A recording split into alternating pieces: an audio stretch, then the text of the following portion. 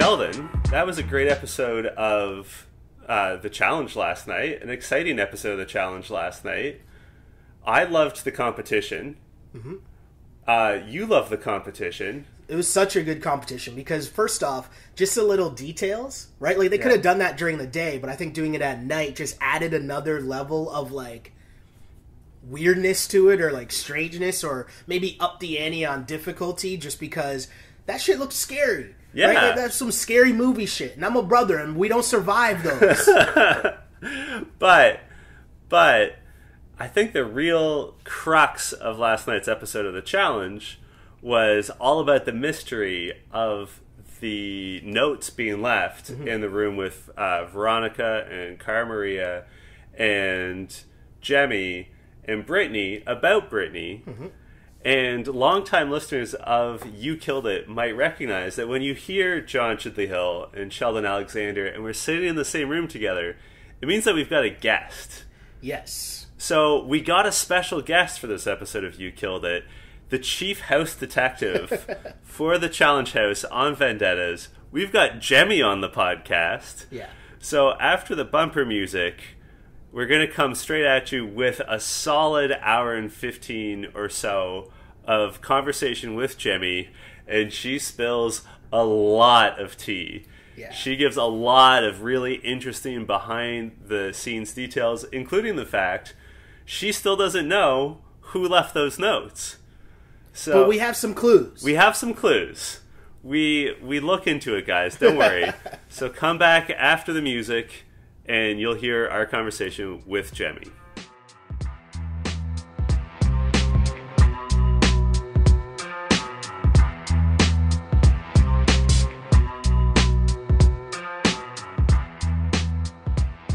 So, first of all, thanks so much for coming on You Killed It. We really appreciate it.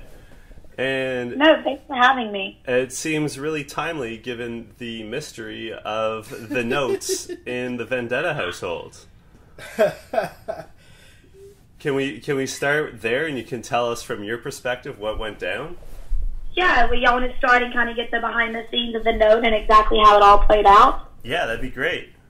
Okay, so essentially what happened is, and you know with television, things are edited. So I actually found that note the day before Britni was supposedly to go elimination. So I found the note when they voted Melissa, Kaylee, and Britni into the Inquisition.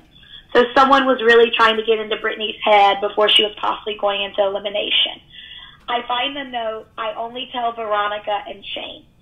And then Shane tells us this outrageous story about him being there when the note was delivered, and about everything that Shane happened that y'all saw with Shane. He told us, and we literally thought he was lying. We were like, there's no way someone slept through someone coming into the room, never lifted up his eye mask. Like, Shane, you're fucking lying. It all now comes out that Shane is in fact telling the truth, and we all had to apologize to him because we all called him a liar. Oh. So we find the note. My gut instinct is Marie, because her and I are very good friends, and I'm like, this is someone close to us, either Shane or Marie. Shane obviously was there when it was happened. So I wanted to wake Marie up immediately. Like, Marie, what's going on? Is this you? But Veronica and Shane didn't want to do it. They kind of wanted to let it play out. So we don't tell anyone about the note for a day or two, and then we tell everyone, and it's just theories upon theories upon theories. And then Britni gets another note. So at this point, we know that people are fucking with us or fucking with Britni for a reason. Mm-hmm.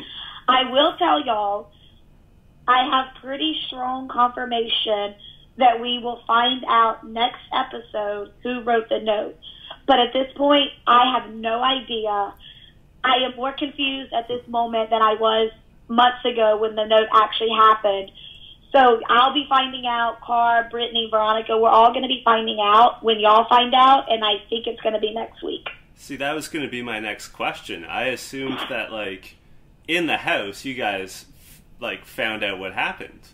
No, that's the thing. This note, whoever did this, or whatever persons, people, whoever were involved, their secret is still out there. Like, there's so many theories. Like, me and Cara were just with Leroy in Orlando, We spent like 35, 40 minutes accusing him of the note. And then I think, well, maybe it's this person, maybe it's this person. So honestly, gun to my head, pick someone right now. I have zero clue who wrote this note. Wow. But I mean, and there's more notes to come. Like, 2 notes were revealed last night to Britni. There's another note coming to someone else in the room. So this note game is literally escalating. That's incredible.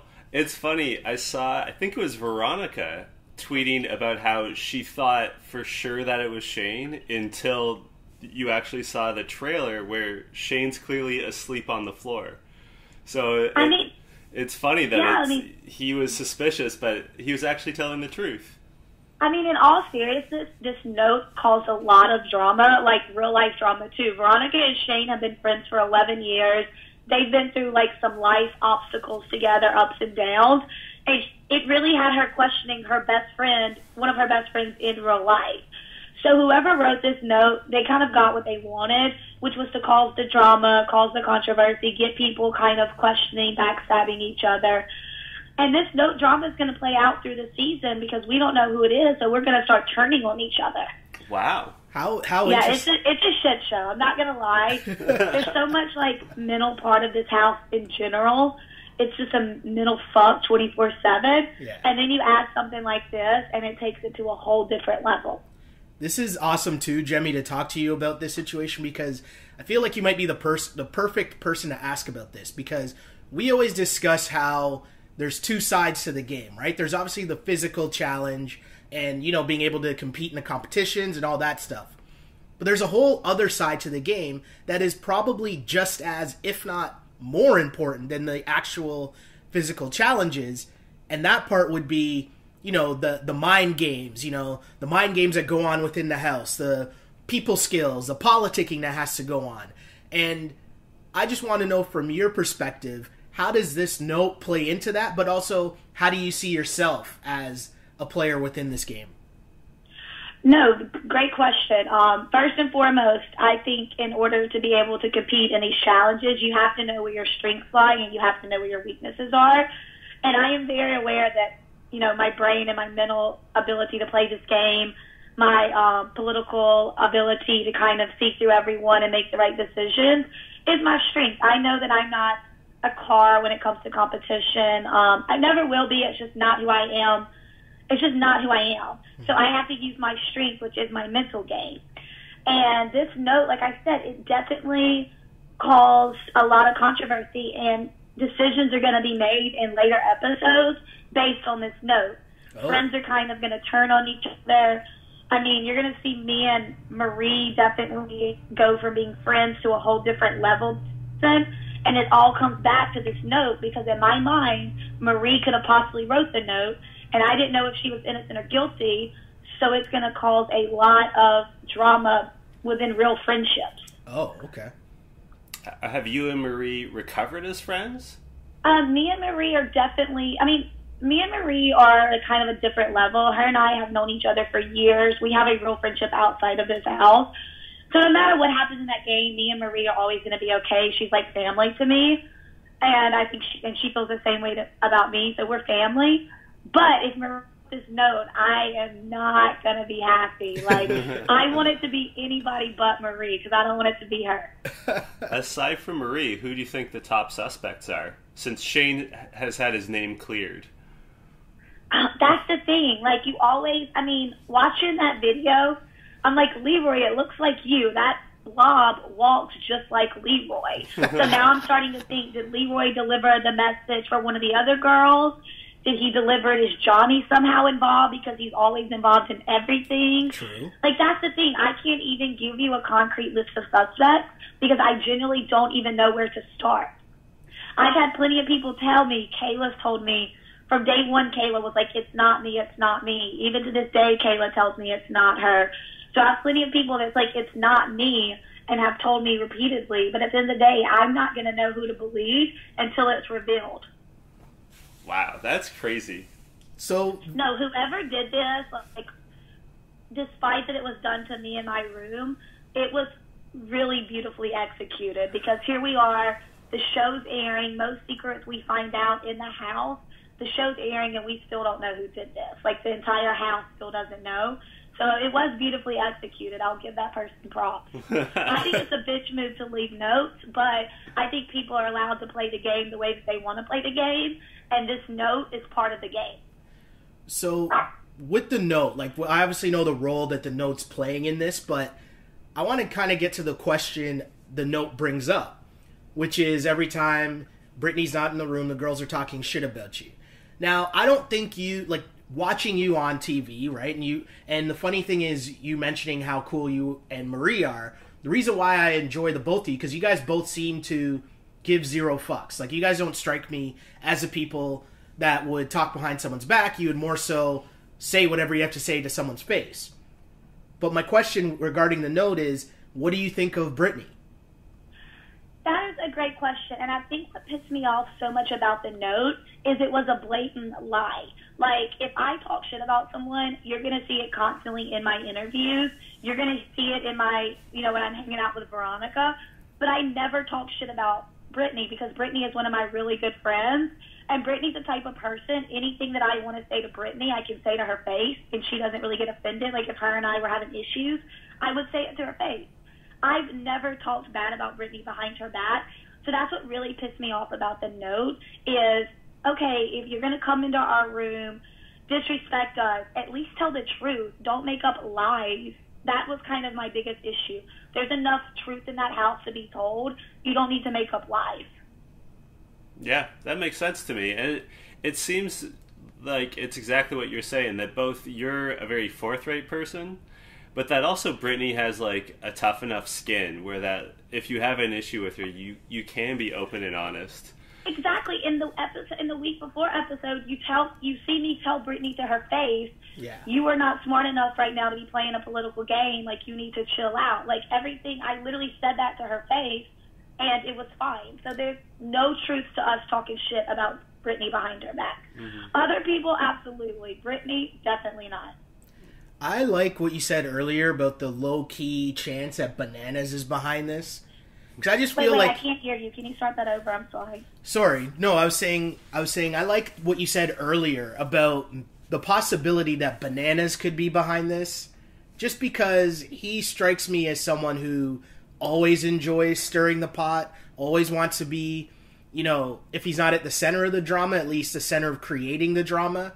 So he might not deliver the note himself, but he's definitely involved. I mean, here's one of my theories. It was Banana's idea. For whatever reason, he wanted to go after our room, probably to get me and Veronica stirred up. He knew that fucking with me and Veronica would cause some, drama, because we both are we can have a temper at times. Mm-hmm. So if Banana is involved and Leroy was the one delivering the note, then a girl was writing it. That is 100% a girl's handwriting. So maybe it was Banana's idea, Leroy was delivering, but there is a girl involved that was writing the note.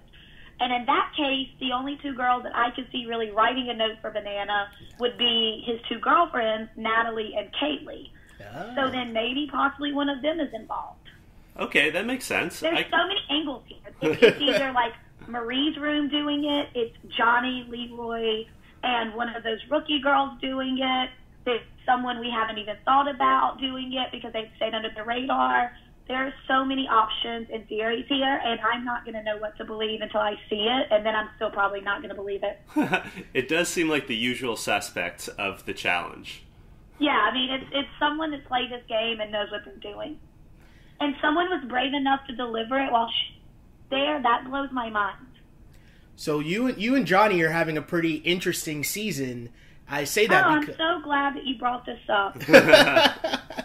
Well, I mean, to be honest, watching it, and we've discussed this on this podcast, as soon as the Natalie and Johnny Bananas thing started, I watched Big Brother. So I was very familiar with Natalie ahead of time and what she did on her season of Big Brother. So even on this podcast, we were discussing the fact that I wasn't buying this little showman's from the get-go, right? It just seemed too contrived and too phony. So I was super happy when you were just giving zero fucks and calling them out right away, every chance you got. Why was it so important to you to do that and be that upfront with your feelings?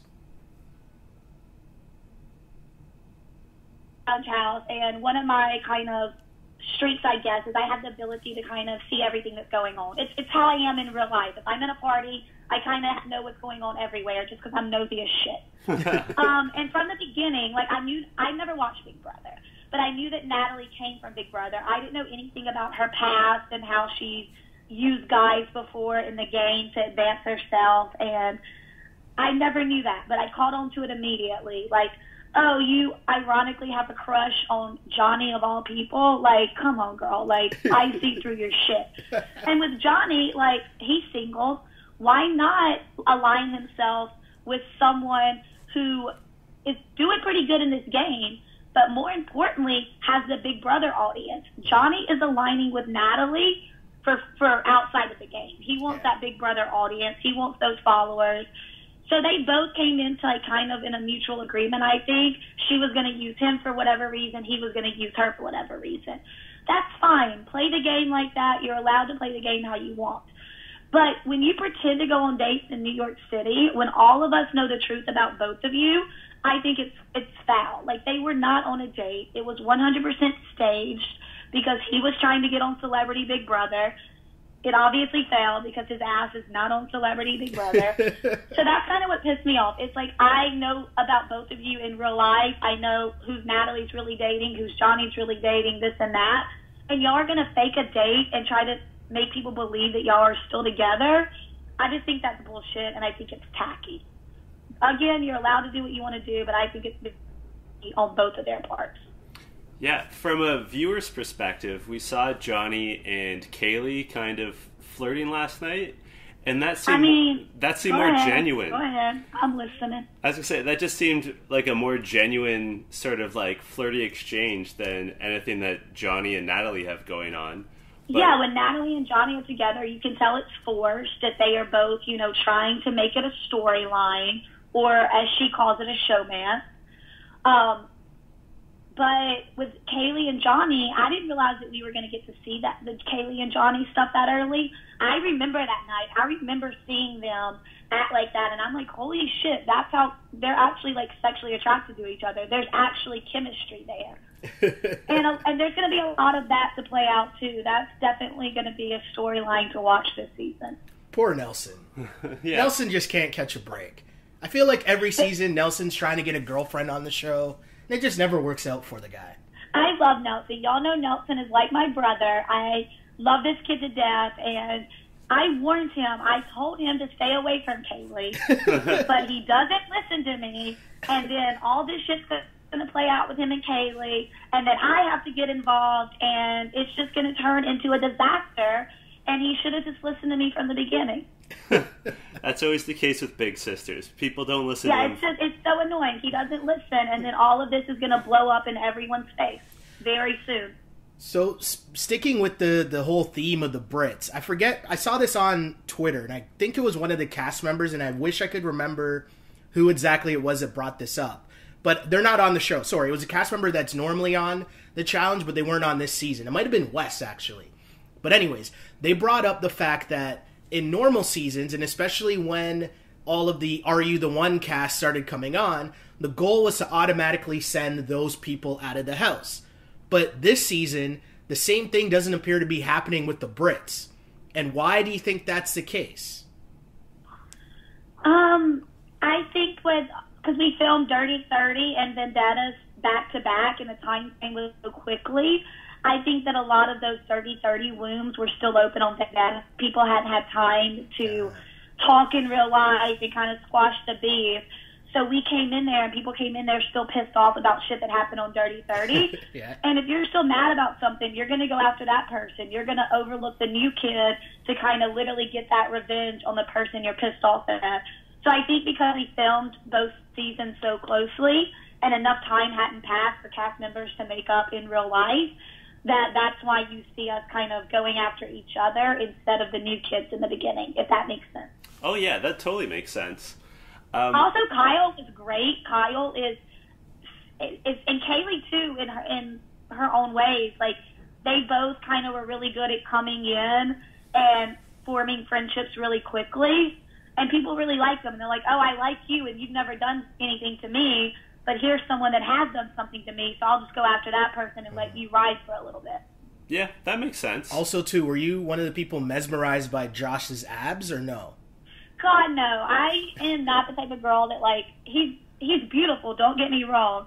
But, like, I would never be attracted to a guy or want to fuck a guy that doesn't eat carbs. Like, it's just not cool to me that I couldn't eat spaghetti on a date with you.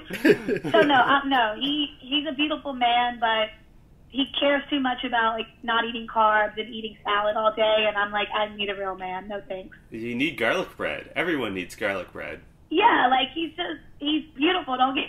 He's just not the father. He's the farthest thing for my type. That's totally fair. We had Wes on from for Champs vs. Stars, and he was telling us that he thinks the like increased pace of challenge seasons is kind of taking a toll on the cast. He specifically said that he thinks that some of Camilla's problems were just exacerbated by her just being burnt out by being on too many seasons back to back. And you just mentioned that Vendettas was like right on the tail of Champs vs. Stars and Dirty 30. Are you finding that kind of pace that they're doing now, where they have multiple seasons per year, is hard on you personally? Yes, I mean, it's so hard to explain what this game does to you mentally unless you live it. I mean, y'all don't understand our eating situation and how sometimes we have the shittiest food, there's not enough food. Like, y'all don't understand the little things that go into it that could break you each day that you're there. So I absolutely think that a lot of Camilla's problems and issues and eventually her breakdown stem from her doing challenge after challenge after challenge after challenge and not having any real time off in the off season to take care of herself and to mentally just build herself back up. And I think that we're going to see, with these seasons being popped out like this, I think you're going to see more people just mentally break like Camilla. And it's sad and it's terrifying, but people need to know when to say no. People need to know what they mentally can handle and what they can't handle. And there's some people, like, I think me and Veronica could do every fucking season and never mentally break because we understand what's real life and what's the challenge. Mm-hmm. But there are some people where the worlds collide so much that they can't relate and understand, okay, this is just a game, I'm just playing for money, this isn't real life. So with us putting out challenges like this nonstop, I think that you're going to see more people just mentally who can't handle it. Yeah, I believe it. It seems like it's a grind, and not that what we do is anything close to what you guys go through, but like I find podcasting about it every week is exhausting to a point. So I don't know how you guys are living and breathing it for like 6 or 7 weeks at a time, and then like on Twitter about it all the time too. Like, yeah, and then you have to relive it when it airs. You have to relive it when when you're filming the reunion. No, it's definitely. I mean, being mentally strong and mentally aware are definitely benefits in this game, and it's why I can stay around with these girls that are beasts, like, because there's no way I'm ever going to be a beast like Cara. It's just not in my DNA. But that's when I use my ability to play this game politically and use my mental awareness to help me get to where I need to go, so to speak. I understand. That makes sense. One person who seems to be struggling, at least from a viewer's perspective, and getting back into house life is Brad. God. Who, like, his last season was Cutthroat, and he seemed like a really, like, kind of chill, serious, smart guy on that season. And this season, he comes across as a bit of a maniac, but the way other people talk about him, they make it sound like he's crazy all the time. Are there some Brad stories that we haven't seen on TV that kind of underscore how he's changed? I mean, this is the first time doing a challenge with Brad, so I cannot speak to him and how he was before. But I think maniac is a great word to describe him. He's like one of these people who talk to him, and he just doesn't blink. And you're like, why are you not blinking, bro? Like, it's a little terrifying. But in all honesty, like, he just would walk around the house constantly, like, on edge and trying to figure out what's going on. And it's like, bro, it's our day off. Chill. So I think it's just his, like, constant wanting to play the game and wanting to know what's going on and trying to control every move is where he's getting this bad rep from of being kind of crazy. So he obviously has to chill a little bit when Britney's around to distract him. What do you think he would be like if the Britney thing wasn't a thing? Like, would he be even more crazy? I mean, thanks. He would start getting, like, really crazy. She would just, like, take him in a room and they would do what they needed to do. I don't want to think about if Britney wasn't there, because I do think Brad probably would have lost his mind if he wasn't with Britney. And I think that someone would probably get injured. I think it would probably be a Brad meltdown, Camilla style. So I'm kind of glad there to keep them under control. Just to get your... He's mental. He's kind of out there in the challenge house. I just want to get your opinion on some of the things that have happened so far in the house. Like, first off, like, sticking with Brad, obviously, what was your take on the whole Pizzagate situation? The whole Pizzagate situation? Yeah. It's so funny. It's such a ridiculous argument, and it's such a ridiculous thing. But in that challenge house, when none of us had food for the past 8 hours, 10 hours, because of catering sucked so bad, it's a big deal. So it's just crazy watching it and how people are like, are they really fighting over pizza? And you're like, well, if you had eaten all day and it's midnight, you would be fighting over pizza too. I think that Marie honestly was probably just trying to take pizza to her room for her other roommates, hell, probably for herself, because we need to take care of ourselves and eat in that house. And I think that Brad just kind of went crazy over nothing. But that Brad for you. Brad's going to just flip out constantly this season over the smallest things. And I don't know, maybe that's who he is. Maybe that's how Brad is in real life, or maybe just being back in the challenge house after an 8-9 year break, maybe what it's like to live in this environment. The next thing I kind of want to... Sorry. It's a lot more intense than it used to be, so I don't think he was used to all of this. And as a vet, actually came in as a vet in a totally new game. Okay. The next thing I kind of want to ask you about, especially because it seemed like you had a front row seat to it, was the whole, as we refer to her, DJ Melly Mel on this podcast, the whole little Mel and Killa Cam. That seemed to be like an interesting little showdown between the two crews. And I know you said you're close with Marie. What's your relationship like with the rest of the crew that we've coined as the Suicide Squad, which would be Sylvia, Marie, Killa Cam, and Kayla? You seem to get what do y'all call them? We call them the Suicide Squad. The Suicide. That's hilarious. I love that. The Suicide Squad. So obviously me and Kayla came into this challenge with a lot of drama from Dirty 30, a lot of Twitter drama. So it's going to be interesting to see what happens, how me and her, a different dynamic than that. Essentially, me and her kind of just talk to each other, and we realize we can't bring this dirty drama into vendettas. Mm-hmm. We need to make up and stay out of each other's way. As far as Cam, I loved her from the moment I met her. I thought she was a very real bitch, and I'm like, she's the type of girl that I would, fuck with in real life. Mm-hmm. Same with Sylvia. And then obviously I'm cool with Marie, always have been. But this Cam and Melissa fight. So Cam and DJ Mel is getting this fight. And y'all, this fight is going on for like 30 minutes. I get Cam away from Melissa. She goes back. Me and Nelson get her way. I'm talking about this fight went on forever and ever and ever. Y'all, the very beginning and then the very end. So when all that happened with Melissa and I got involved, this was after like 30 minutes of me pulling Cam away and then telling Melissa. And I would literally have like Cam backed up against the wall, and Melissa would just come back over there and keep instigating. So y'all see what looks like it's me and Cam kind of bullying or ganging up, whatever buzzword people want to use against Melissa, when in all honesty, I saved Melissa from Cam 100 times. Melissa wouldn't fucking stop. So at that point, I'm like, you're not going to stop. Like, what can I do? So that's kind of the thing. It does look like, oh, they're kind of ganging up on her. Absolutely fucking not. Melissa had plenty of times where Cam was removed and she could leave the argument, and she kept coming back from. So her, like the victim is bullshit. She knew what she was doing. She wanted to rile Cam up. She wanted to see how far she could get Cam. And she kind of walked in. So then, my other question to follow up. Wait, actually, I have one more thing to say. Oh, no These problem. UK girls, Haley, Melissa, you'll see it later with Kate. So, they love playing the victim. They love, oh my God, woe is me. I am the victim. The girls are ganging up on me.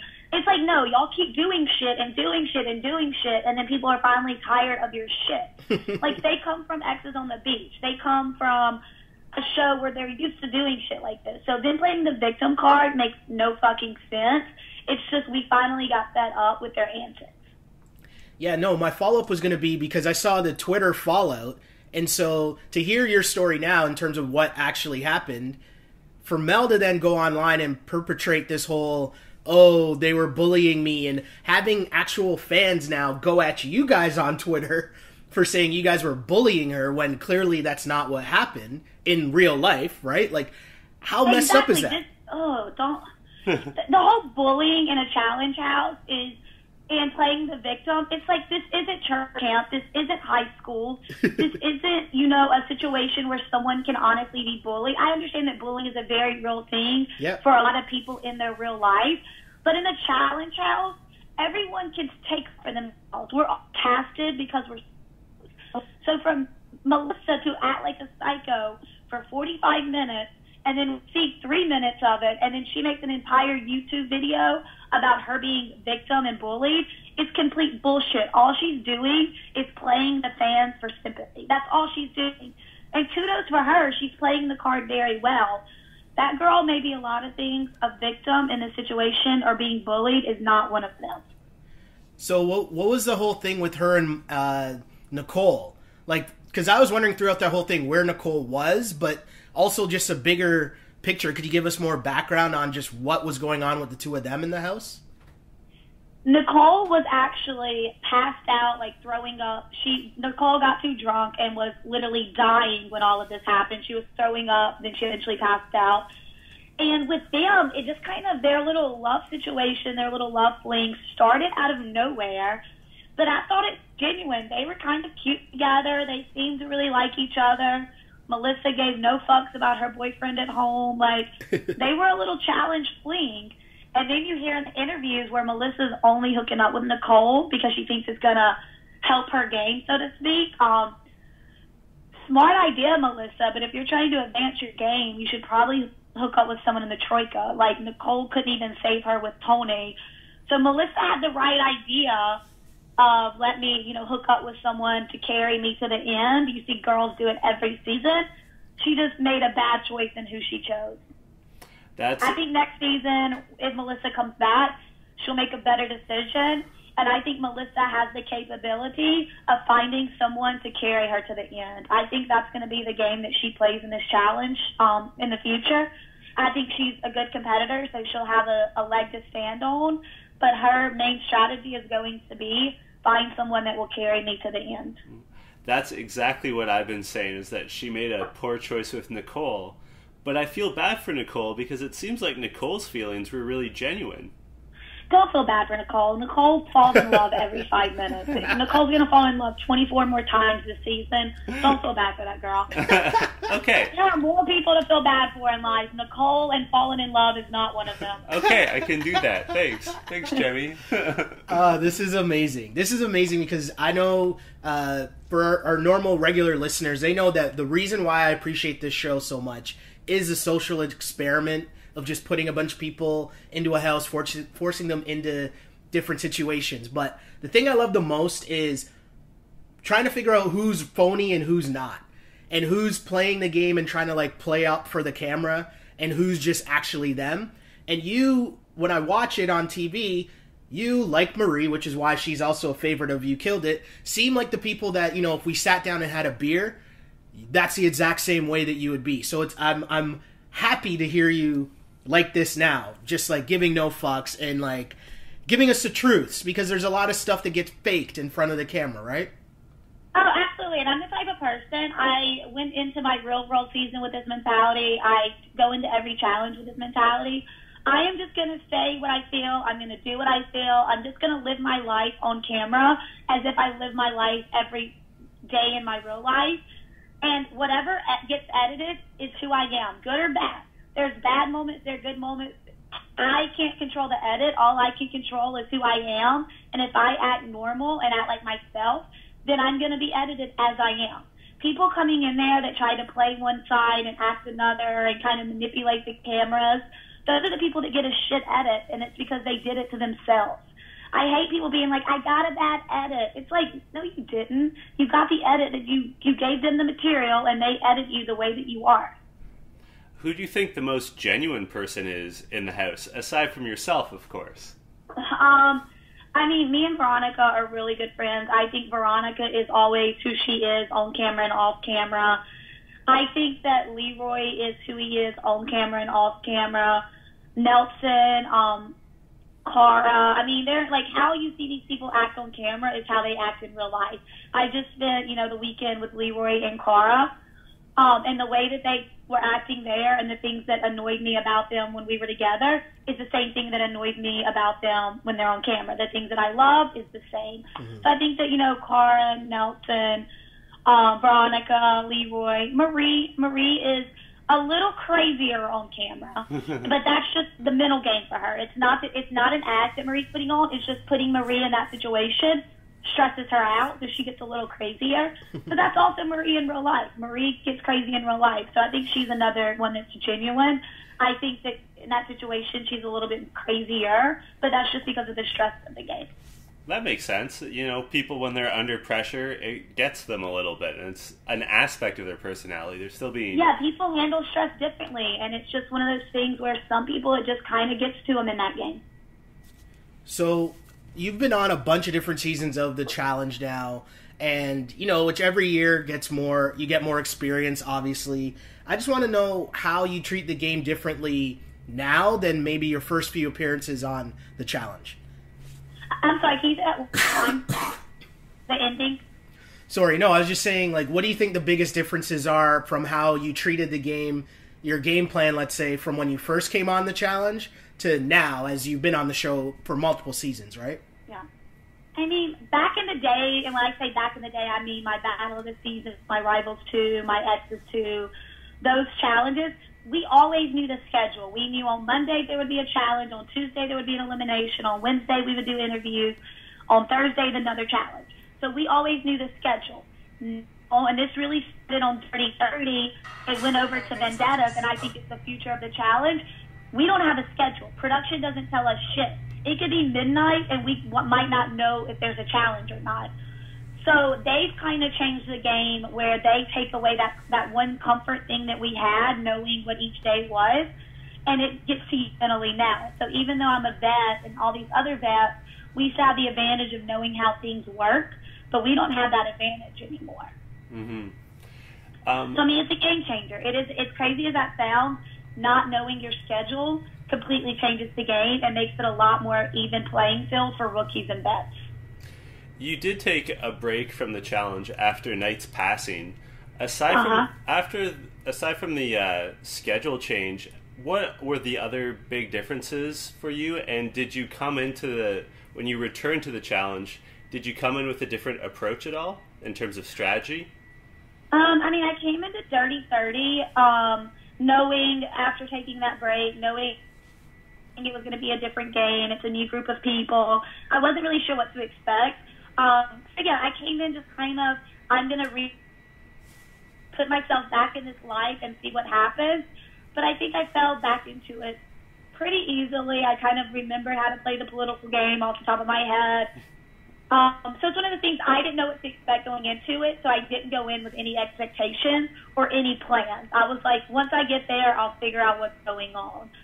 But I had a lot of confidence coming into Vendettas. I was back, I trusted my ability to play the game. I was back doing the challenges, so I felt a little bit more comfortable. So Dirty 30 was definitely getting my feet wet, and Vendettas I had a lot more confidence coming in, being back, as a vet, so to speak. I think that shows this season that you had more confidence. You do seem to be carrying yourself with, more confidence, a little more comfortable, a little more swagger, if you will. No, absolutely. I needed to get my feet wet for Dirty 30. Dirty 30 was like preseason. I look at it like, preseason football even Drew Brees is fucking up. But once the season really actually starts is when you get kind of in the groove. And I feel like Vendettas, I'm finally in my groove, so to speak. Can I ask you something? So I've worked on different reality shows here in Canada, like on a way smaller level than The Challenge, obviously. But my job on that show was doing the questions for the confessionals. And can I tell you something, in all honesty, the biggest difference in like how my day went was so dependent on who I was interviewing that day. Because some people are just good at the confessionals, and some people really suck. You are really good at it.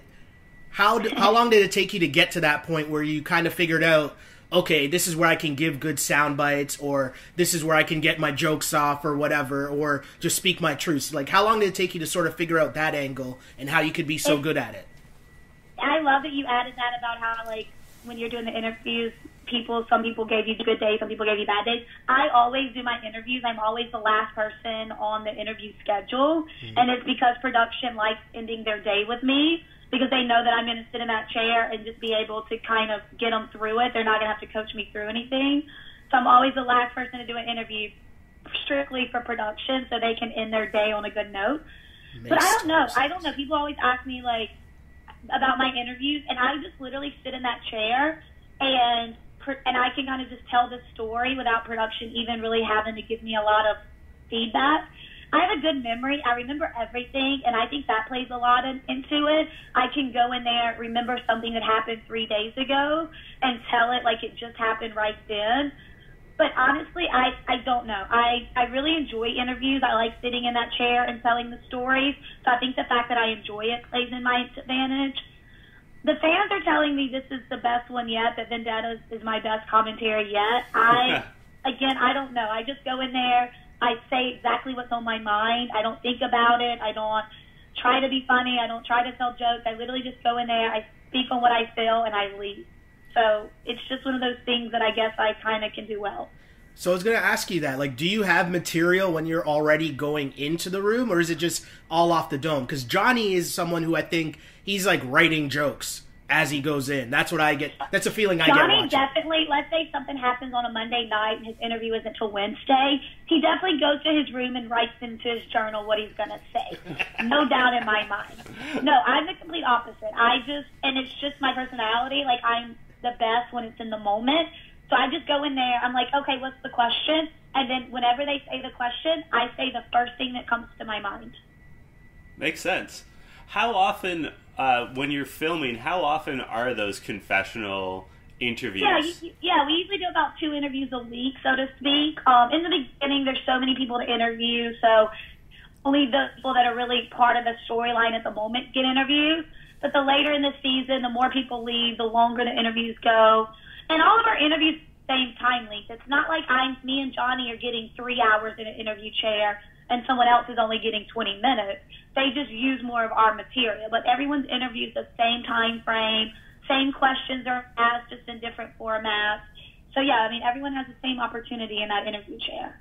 That makes sense. You mentioned that you have a really good memory, but I want to talk about another aspect of your mind.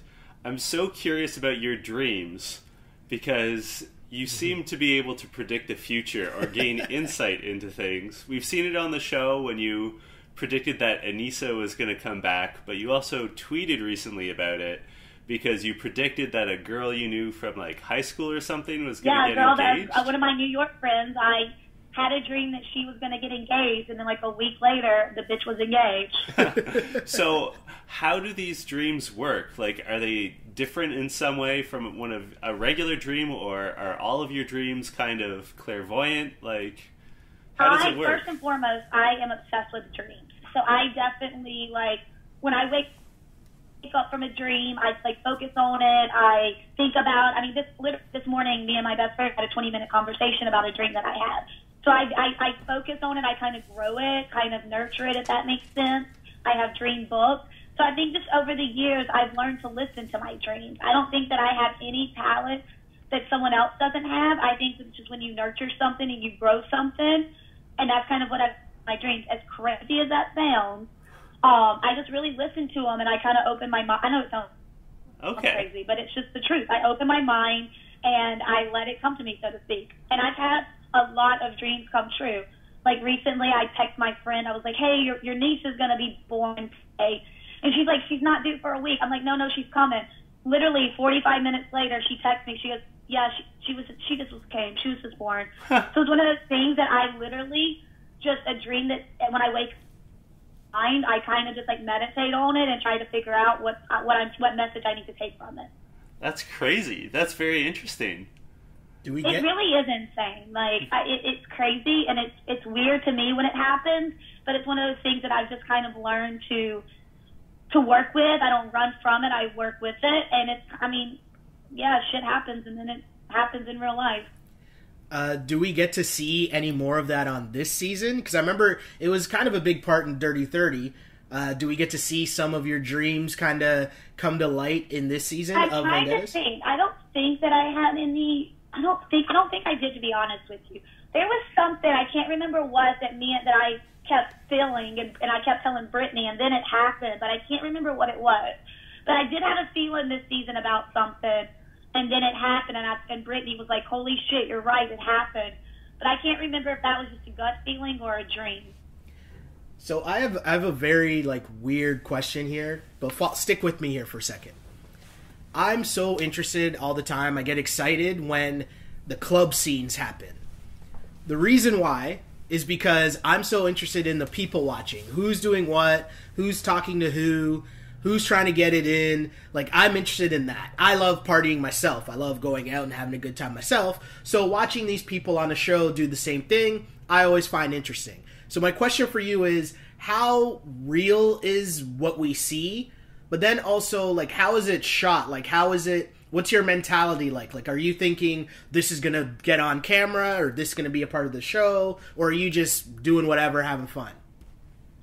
No, so when we go out at night, that's kind of the truth, exactly how you said, people watching. That's kind of where I gather my most information about people. So I try to, when I'm out at night, pay attention to everything that's going on, because that's when I can kind of learn the most. Because people are so excited to go out, to be out of the house, to hear music, to be able just to kind of be relaxed, that people let their guard down when we're out. So I love going out, because that's when I really get to figure out what the fuck people are doing, because the guard is down. But when we go out, we're usually secluded from people because they don't want random people walking through the camera shot. Yeah. But, they literally just turn the cameras on, and they let us go, and whatever footage they get, they get. So it's definitely a very, just like a normal night out, so to speak, except the cameras are rolling, and we only have a certain time frame out, so people are getting extra drunk in those few hours. Who's your favorite person to go to the club with? Who's the best partier in the Challenge House? This is a good question. It honestly, depends on the day. Nelson and Corey go hard. They like to party. Me and always like getting wine, bottles of wine. Kyle's, it just depends on the day. Just like in real life, how sometimes one of your friends is more fun than the other a certain night. It's just like that in the Challenge House, depending on what's going on. The best thing is going out at night before elimination. When people are up for elimination, it's always fun to see how they act. They're either super paranoid and they're not drinking and they're trying to have serious conversations, or they're super stressed out, so they're just getting really fucked up and they don't care what happens. So the people that are going into elimination are usually the most fun people to watch at a night when you're out. You mentioned wine, and I'm a big wine drinker, so I have to ask, what's your favorite wine? And I don't just mean red versus white, but get into what your favorite brand is or bottle or whatever. Absolutely. I am a huge, depends on my mood. Sometimes I do like white, sometimes I do like red. So I like both. I don't discriminate. I don't like to Chardonnay. But I am a huge cab. Okay. Me too. Yeah, so I'm the type of person, when I go to the liquor store by my house, I constantly try new bottles. I'm not a type of person that's always stuck on one bottle. I always try new things. So I'm not really, I always need this one. That's why I do the wine, so you get all of the different types and you can try all different types of wine. But I will tell you, I am a sucker for Moscato, really cheap Moscato, Moscato, as tacky as it sounds, Moscato. All right. I'm the same way, where I like to try new and different bottles at the very least, so I can say like, oh, I like that, I don't like that. Yeah, and I'm also like, if I'm out in a restaurant and I have like 2 or 3 bottles that I'm interested in, I'm always like tell the waiter like, which one do you prefer, or which one's like your best seller. Like, I'm really big on letting other people choose my wine for me. Yeah, me too. I totally see eye to eye. Veronica is a wine snob, though. She's not like that. So when I'm with her, I'm like, Veronica, whatever you want to drink, I don't give a shit. You just pick, because she's a wine snob. Yeah. Some people are definitely like that. Yeah. I have a question about last night's episode and that the party scene. Shane really got worked up, and I'm always curious about this. How much does it damage someone when they're up for nomination and they freak out and the stress gets to them? Because from a viewer's perspective, as soon as you freak out, you're basically done for. Do you find that's the case? You literally see people who have got sent home, wasn't even going to go to elimination, acted a fool that night, and then went into elimination. I mean, it happened to Jordan last season. I mean, it's happened to people every season. The Shane and Victor thing is so funny, and I'll tell y'all about it because you're obviously not going to see it. They have like a weird little crush on each other. They like flirted with each other and like cuddled with each other, and some weird shit was going on with Shane and Victor. So that's why they both were so mad at each other. So it's not like you just crossed your friend. It's like you crossed the person that you've been flirting with for the past few weeks. So that was kind of the drama behind the Victor Shane stuff, is they literally were flirting with each other. It was a weird little relationship, and then they turned on each other at the last moment. Interesting. Why do you think they wouldn't show us more of that? Because they kind of hinted at it last night's episode, but they didn't really get into their flirtatious relationship. I mean, it sucks how much y'all truly miss, but it just comes down to editing and what fits in the time frame. And I think they just didn't have enough time with only, 40 minutes of, with every episode, take out the fucking commercials. They just don't have enough time to tell the entire story. And that kind of takes me to what really, I'm just going to speak on this, what really pissed me off last night's episode is at the challenge, TJ's like, these teams have been picked by random. And it's like, those teams were not chosen by random, and we did not know, it was not a genderless day. We knew it was a boys' day, and the Troika, which was Marie, Zach, and Tony, picked those fucking teams. Oh. That's why Tony and Zach and Bananas and Kyle and Kayla were on a team. Do you really think that's a random fucking team? And we knew it was a boys' day. That's why Brad was with Kaylee, Cam, and Nelson, who couldn't swim. And Marie purposely put herself on that team to kind of sabotage the challenge because Tony, Marie, and Zach all wanted Brad to go in. Oh. So the fact that that what's really pissed me off is that they did not show that the Troika actually picked the team and that Marie and Tony and Zach set Brad up for failure. Like, that was such a big storyline. And for them to be like, oh, this is a genderless challenge and these teams were picked by random.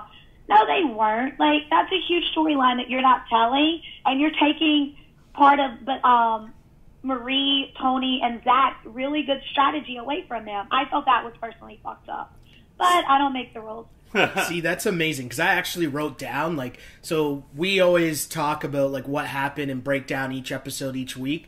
So I'll always have a bunch of notes and stuff I'll write down or type out as I watch the episode. And one of the things I wrote down was, wait, what do you mean this was picked randomly? Like, it just seemed odd. And again, because I work in television, I do a lot of editing and producing and stuff, I always call out when they do the voiceovers afterwards. So you could tell that TJ saying that was a straight voiceover that they did afterwards. So it's like, okay, something here happened, but I didn't know what happened. And plus the teams just seemed not random at all, right? Like, there are teams that were clearly stronger than others. So thank you for pointing that out, but why do you think they would do that? That's the thing. I usually can figure out, like, production, like I said, production just knew that the Shane and Victor storyline wasn't big enough to tell in this episode because it wasn't a thing that we're going to see later. Mm-hmm. I cannot figure out for the life of me why they did not just say the Troika picked the teams. I don't know that. And it's been on my mind since last night. And like I said, it really pissed me off because Marie, Zach, and Tony, their strategy was genius. They fucked Brad. Mm-hmm. And I have no idea why MTV did that. It makes no sense to me, in all honesty. I agree. And it's been one of the big storylines all season is that everyone wants to get rid of Brad. So, like, why wouldn't they play to that since that was what happened? That's strange. No, I totally agree. I don't know what's going on with that and why they skipped over that storyline. And that's one thing that we'll never know. You know, it's one of the things that's always going to live and die in production. So there's also been people online kind of alluding to Johnny Bananas kind of being like an undercover producer as well on the show. And maybe certain storylines, I think Corey was very big on this, certain storylines being tailored to benefit Johnny to ensure that he stays longer on the show.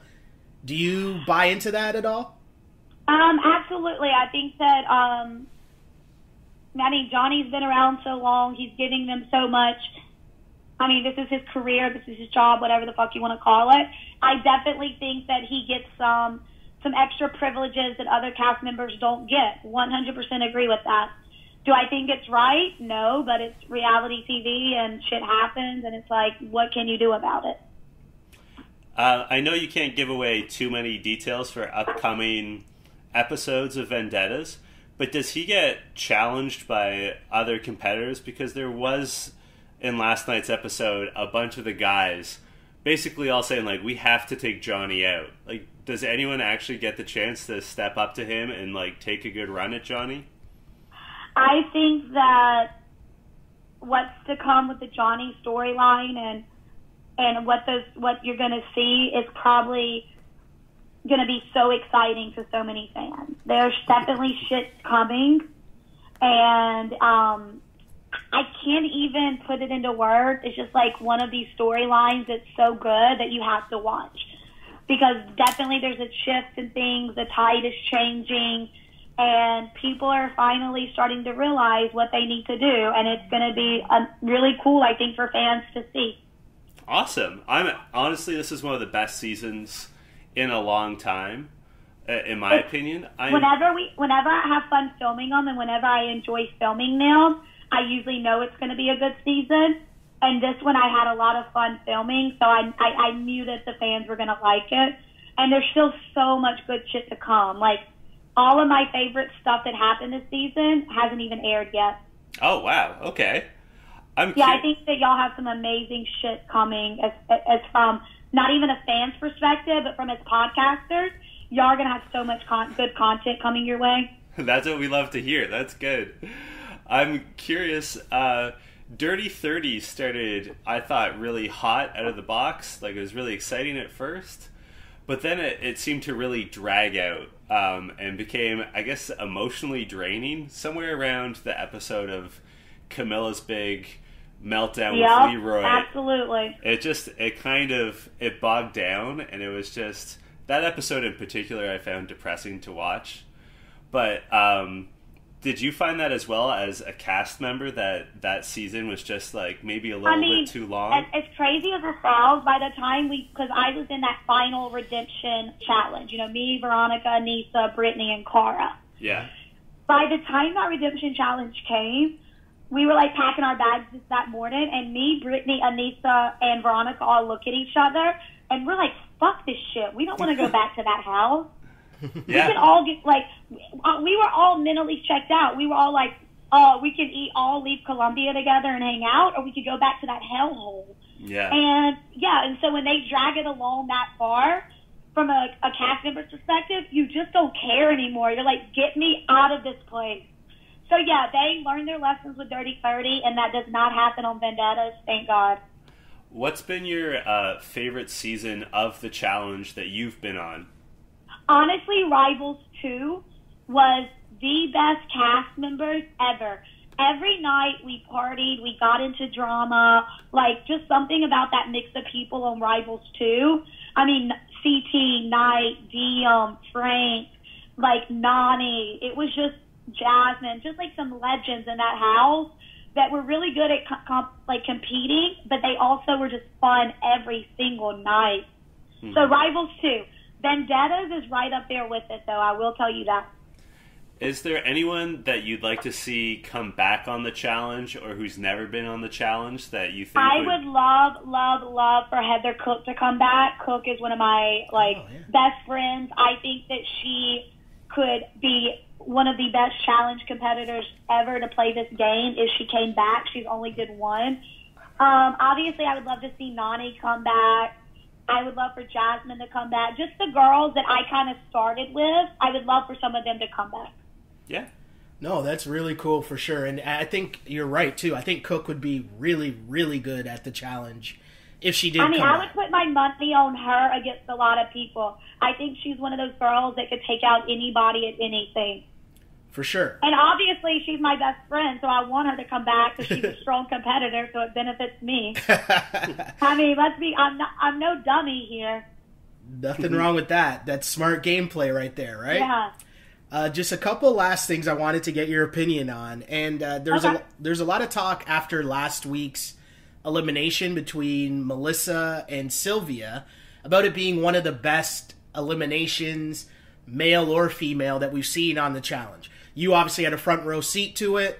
What was from your vantage point, what went down? How was it? Talk to me about the cheap shots Melissa was giving. Just, it seemed great. I just want to hear perspective from you having a front row seat. Honestly, and this goes for a lot of eliminations this season. This is one of the eliminations. You're going to see a few more like this. It went on for over an hour. Like, y'all don't realize how long these eliminations really last because people are just fighting and not giving up. This elimination went on forever. It's freezing. They're both in this water. So it was literally just so fucking good to watch these two girls go at it. Mm-hmm. Yeah, Melissa was taking a few cheap shots. Sylvia's a beast, though. That just kind of added fuel to her fire. I think Melissa actually fucked herself by doing that because all she did was piss Sylvia off. Mm-hmm. I don't know. It's so insane watching it and then seeing it air again because you get to kind of relive it. But I've never seen two girls go at it that hard in elimination in all of my challenge seasons. Could I ask something, too? Like, you've obviously been in eliminations, but I don't know if you've been in one where the people watching are so clearly rooting for one person as opposed to the other. I just wonder, what that feeling must be like, A, either watching it, or B, being one of those people where either... Oh, I've actually kind of been there. I remember on Rivals 2, the last elimination before the final, me and Camilla went in against Anissa and Diem, and everyone was cheering for Anissa and Diem. And I mean, all that did was piss Camilla off. And I'm just like, when Camilla's mad and I'm her teammate, I'm like, all right, well, I need to get mad too, or she's gonna be a psycho later. I want to go home with her. So yeah, I mean, it can. For a lot of people, it just adds fuel to your fire. A lot of people, it kind of gets to them mentally. So the entire crowd cheering for someone else could either really play in your advantage or bring you down, depending on how you think mentally. Okay, I like that. My one last question I have for you, Jemmye, is about just how much things have changed in this era where there's Twitter. Because there's two different shows almost going on, right? Like, I'll watch the episode, I'll take my notes, and then I'll make sure I'll go to certain Twitter feeds, right? Because some of you guys are just spitting fire, right? And it's just become it's almost like another part of the show. Just what's going on Twitter, and obviously with Cara and Kayla was a big thing. You mentioned yourself and Kayla. Like, how much of that stuff is real, and then, how much does it change when you then see the person again in real life? How much of that stuff gets brought up? Whenever I see a fan tweet oh, they're just having Twitter beef, or production is telling them to have a Twitter beef, production doesn't have to tell us psychos to have Twitter beef. We do it all on our own because we're all insane. So all the Twitter shit is real. People are just crazy. They're mad. Whatever reason we do it, it's insane, but it's honestly real. And then you see that person, and y'all either choose to make up and be done with it, or you keep it going. It all just depends on the circumstances you see each other. Sometimes other people will get involved. Say, for example, if two people, that I consider my alliance or having Twitter beef, I would try to get them to make up because I don't want them into it. If two people I don't like are in a Twitter beef, I wanted to continue it. So it's just an extra part of the game that wasn't here years ago. Shit can go down. I mean, think about it. Frank and Johnny were partners on Rivals 2 because of Twitter beef. Tony and Brad are vendettas because of Twitter beef. Yeah. So essentially, the social media drama leaks over into the gameplay every season now. And for the record, I'm here for it. I'm here for it all. I am too. Like, fuck it. It's like an entire, like, you get to see this shit happen in the house, and then you get to see us go at it in real time on Twitter.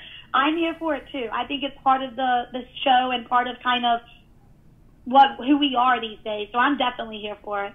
For me, it's not just the beefing on Twitter, which, like, don't get me wrong, I love it. Like, I'm into it. But I like watching you guys kind of discover the things you missed when you're in the house. Like the Shane not actually lying and being kind of asleep when that note was dropped off. That sort of stuff. Or a conversation that you didn't know happened. Exactly. Like it's fun crazy, getting. It's crazy seeing shit that you didn't know that went down, and because then you have to sit there and think about it. Like, what the fuck? How did I miss that? Yeah, it's fun watching you guys kind of react to the show in real time too, and getting like the behind the scenes details, not just the beefing, but like Sylvia last week giving props to Mel on Twitter, being like, hey, like it was hard fought and it got dirty, but like I gotta give you credit, like that was an incredible challenge, like an incredible thing that we did. It's cool seeing those two. I agree. It's definitely a part of it, and I think it all it does is just kind of add to more drama and more things for the fans to enjoy. So I'm definitely here for it.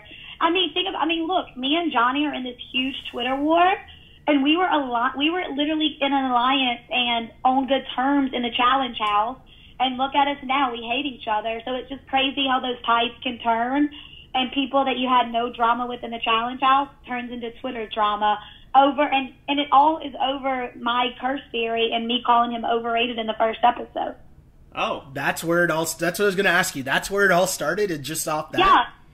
So people like me and Johnny are cool the entire season. We are literally in an alliance. You're going to see him look out for me look out for him. Like us, literally have each other's back. And he watches the first episode. He hears me say, bring up a curse again, and he's so fucking bitter about this curse theory that he literally tweets me once a week reminding me that he thinks I'm ugly or fat. It's like, Johnny, I know how you feel about me. It's not going to change the fact that you're cursed. It's probably adding to his curse. It's crazy how you can be aligned with someone and then it turns into a Twitter beef. And, it's a crazy world that we're playing this game in. He says some really terrible, terrible things. I'm glad to hear and actually watch you just, like, joust back at him. Just because, like, he comes off as a huge douche with some of the things he says. Yeah, I mean, Johnny, at the end of the day, he's a 35-year-old man who feels the need to go on Twitter and call a girl ugly or fat just because I have an idea that he's cursed. Like, that's fucking pathetic to me. Like, and I'm the type of person, I do talk a lot of shit. I do always kind of spill the tea or clap back on Twitter, but I would never attack someone's appearance. It's just not right. So Johnny's just fucking whack, but that's who he is. He's very fucking selfish, and who he is on Twitter when he's calling me ugly, that's the real Johnny. And if people choose to still like him, that's totally okay. But now people are kind of seeing his true colors, I think. And it's going to happen in the game. People are going to start to see his true colors and make some decisions. Yeah, I have to say I really dislike how Johnny has spoken to you and some of the other women on the cast on Twitter, and like I think he does put on sort of a front where he's a little nicer and definitely more charismatic on TV, but when he's on Twitter, I hate it when he gets personal like that and makes attacks on people. Well, let me put it like this. It's not that he puts on a front on television, because Johnny definitely says some mean things on TV, but he's production's golden boy, so they edit that shit out. They're not going to show Johnny attacking a girl for her looks or her weight on television. They simply edit that out. So on Twitter, you just get to see the real him when he doesn't have people edit him. Honestly, and this is the last thing I'm going to say about Johnny, I wanted him to go on Celebrity Big Brother. I was actually hoping he was on Celebrity Big Brother because you can't edit that show. That show, film, you know how it's like live and people can see shit all the time? People would have saw the real Johnny if he did Celebrity Big Brother. I wanted him to go on that show because I knew that he would bury himself. It's very good. That's a good point. I'm curious, they haven't filmed the reunion special yet, have they? No. Yeah, so that's probably gonna... It sounds like it's gonna be heated in a bunch of directions. Yeah, I can't wait for the reunion. I'll say that much. Those always seem like the tensest days that you guys have, like the hardest days, where all this stuff is being opened up and people seem so upset and angry. What is shooting a reunion special like? Dirty 30 reunion with all of us there. That was the most draining day ever. We filmed for like 12, 13 hours. That reunion was miserable. I usually enjoy the reunions because you get to kind of air all the dirty laundry one final time, get to say your final thoughts. Dirty 30 reunion was miserable. I think that the Vendettas reunion, I think it's going to be a good fucking time, and I think it's going to end up being a good episode for people to watch because all the dirty laundry is finally going to be aired out. So I'm actually looking forward to this reunion, but 30-30, just like the season, the reunion lasted too long. It should have ended way sooner. It was one of those things. So I'm glad to be done with 30-30, and I have like bigger expectations from the Vendettas reunion.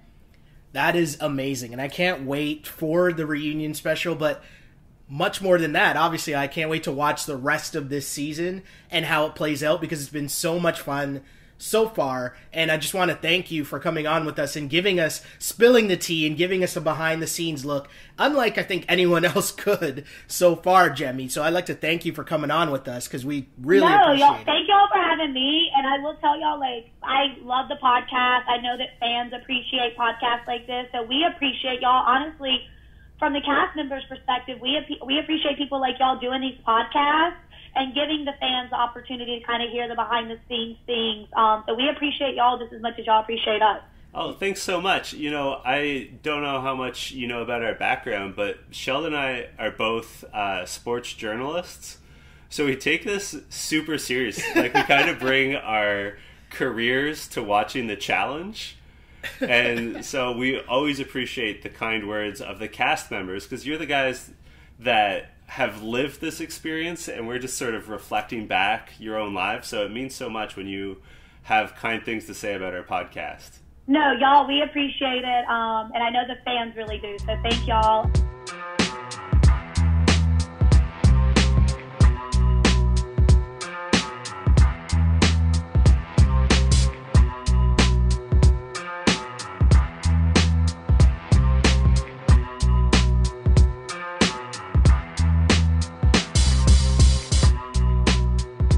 That was amazing. I want to say that Jemmye is amazing, right? And people that listen to us week after week, you know that my favorite people on this show are the people that keep it real. The people that I feel like they're the exact same, whether the cameras are on or off, but the people that shoot straight from the hip. There's no BS, there's no bullshit, and as you could just hear, Jemmye is no filter, and I love it. That was a great conversation, so much information, so much fun. Like, yeah, I thought that was awesome. One of our best ones. I agree, and Jemmye was just so nice. Not just like what you heard, but the conversation we had to start things off, because, you know, we got to figure out the technical stuff. Mm-hmm. And even the DMs that she and I have sent each other just to set up the interview. She's just a kind person, and a very real person, which, ironically, I don't think you get a lot on reality TV, which she touched on. Yeah. But I think that people have to put on facades because, you know, it's their public face versus their private face. Mm-hmm. That's not a criticism. Anyone would do it. Mm-hmm. I think I even do it between my personal life and being my, not that I'm a celebrity, but like my kind of public face as a journalist. Yeah. You have to. So it was so good to have just such a real, authentic conversation. One of my dudes I work on a television show in Canada, a sports television show, basically like the Canadian PTI, as I know that most of our listeners are from the States. But one of the hosts of our shows, a guy I've worked under for a very long time, and I remember he would always tell me about going on air. The biggest thing is finding out who you are really on air, which means obviously you're going to be different, but you need to find who you are on the air. And so watching this show and figuring that out, Jemmye clearly is someone who has figured out who she is on air. And it's not too far from who she is off the air. No. And that works for her. And I think, we talked a lot about Johnny Bananas in this interview with Jemmye. And I think that he's a perfect example of someone who is still trying to figure out, that line. Like, I think he knows who he is, but it's still kind of very weird and comes off as very... Because we talked to Emily before, right? And in case you haven't listened to the Emily interview, just go back to wherever you found this episode, scroll down a little, and you'll find that conversation. But Emily, who's someone I feel like is a great judge of character, she loves Johnny and sings his praises. So it's very interesting. And the thing that I'm really loving about doing this podcast, which we started for complete fun, is... Now we get to hear actual first-hand experiences and get, like, that insight from people who are there. And I think that's the most amazing part of this. Because this is awesome because we're fans of the show. Like, I like watching the show. I enjoy watching it. So talking to people about it is awesome.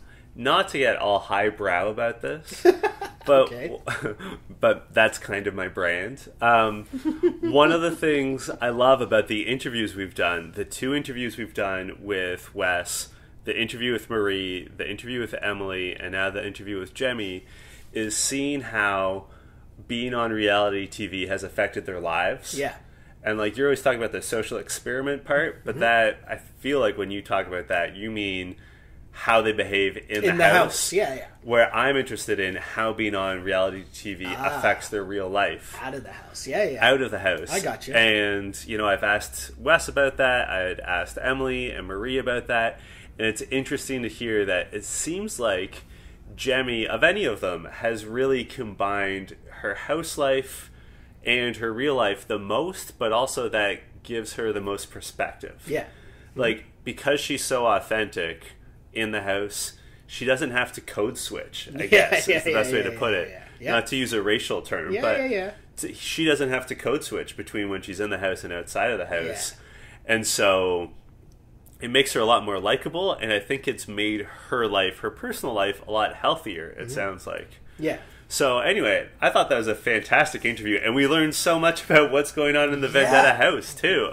We learned so much, and obviously there's a great trailer at the end of last night's episode that tells us, that backs up exactly what Jemmye told us, that there's a lot more shit that's about to go down in the house. It's about to go down, as every rapper ever has said. So good. Can't wait to see what happens next. I don't know. Do we still pick like who killed it in last night's episode? Sure. Is that a thing that we're gonna do? Yes. The person who killed it for me, though, is going to be influenced by what Jemmye said. So you go ahead. The person who killed it for me in this episode, this sucks for me to say, but I think it has to be Johnny. What? The reason why I'm saying this is because somehow, some way, this guy is in control of the house at this moment, at this particular moment right now. I'm not talking about what's going to happen down the line. I'm talking about at this moment, from everything we've seen right now, he is somehow in control of the house again, and he was in total control of that what's it called? The Troika, but the Inquisition. He was running the yard. You got Tony, for some reason, calling him Michael Jordan, which, yes, I understand he has the most championships and wins in the challenge, so, like, on some level that kind of makes sense, but, like, on the other level that we're talking about Michael Jordan, that's complete and utter disrespect. But, again, with that said, at this moment, and I think things are going to fall apart for Johnny, but at this moment, he is in complete control of the house, and you add another win to him again, so he's in the Troika again. They basically all came to that table in the Inquisition to kiss his ass. Well, at least Shane did. Right? And I don't know. I don't know how he's doing it. And again, it's going to fall apart for him. But as of right now, do you know what? I almost want to change. But I'm not going to. Oh, I was going to say. I'm going to say, I almost want to change. Because I should be giving a lot of love to Tony, because what Tony did was just crazy. Well, fortunately, I get to say who I think killed it. Hey! And I'm picking Tony. See, that was like a Pippen to Jordan pass right there. That's kind of what we did there. Yes. I was Pippen, I passed it to Jordan, now you just throw it down. Yeah, you just gave me the alley-oop. I'm going with Tony, and I'll tell you why. First of all, as we just learned from Jemmye, last week's troika of Marie, Zach, and Tony picked the teams. Yes. And they're the ones that got Brad straight into elimination. Big move, necessary move. Tony, on top of that, did the whole 150 feet or whatever it was underwater without using the air filling stations. He skipped 2 of them, I think he said. Yeah, there was 3. He skipped 2 of them. And he's doing well in the troika. Like, he's making moves. And still, I think Johnny is going to take all the blowback, which is an ideal situation. For sure. The one thing I'll say against Tony is the Michael Jordan metaphor. Yeah. It's not that it's too strong, it's that it's incorrect. Oh. Because if you want to say that, you know, Johnny Bananas has the most championships, he's the Michael Jordan, that's not correct. You should be going with Bill Russell. Because, like, if you're gonna drop NBA history knowledge, it's true. That's like, fair. come correct, Tony. Bill Russell has the most NBA championships. The other thing too, to stay with that is that he's Scottie Pippen. If I count correctly, Scottie Pippen also has as many rings as MJ. And I don't think Tony has as many rings as Johnny. I'm just gonna check. No, Tony has no rings. Tony has no rings. So Bill Russell is, and the other problem is Bill Russell, infamous team player. Yeah. Johnny Bananas, not a team player. Although, fair. Where's the guise of being a team player? That's fair. So Tony, for me, killed it this week. I can't argue with that. I'm not going to argue that at all. We got to get going, though. Yep. Next week, I believe it'll be a regularly scheduled episode of You Killed It. Maybe. We could be working on... There could be some stuff going on behind the scenes. That's all I'll say. To the point now where, I don't know, we're having like private conversations with several cast members all the time. So who knows who we're going to get on, but it was awesome getting Jemmye on again. Yeah. Thank you, Jemmye, for your time. It was a great talk. Awesome. She is super awesome.